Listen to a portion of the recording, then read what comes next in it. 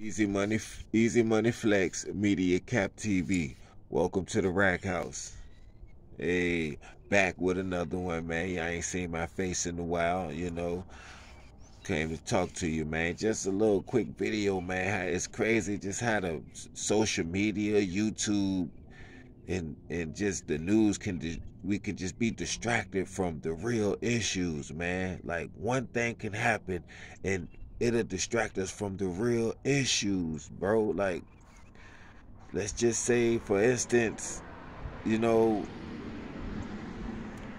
like the school shootings and stuff, like the stuff that's happening in Tennessee and all these tornadoes and storms in these places, turn places up, man, and bam, Jonathan Majors, man, niggas done kick that shit to the curb, and now this is the big talk. This is the big news right now.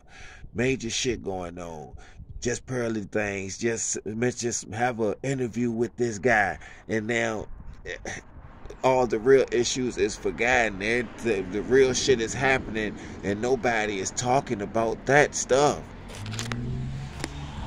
Like, we be talking about all this bullshit when who is talking about the real issues?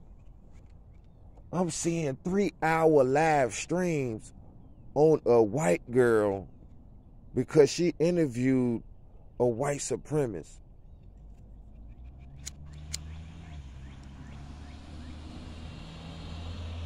And you niggas probably working for one. At y'all jobs, y'all niggas working for one, but complaining.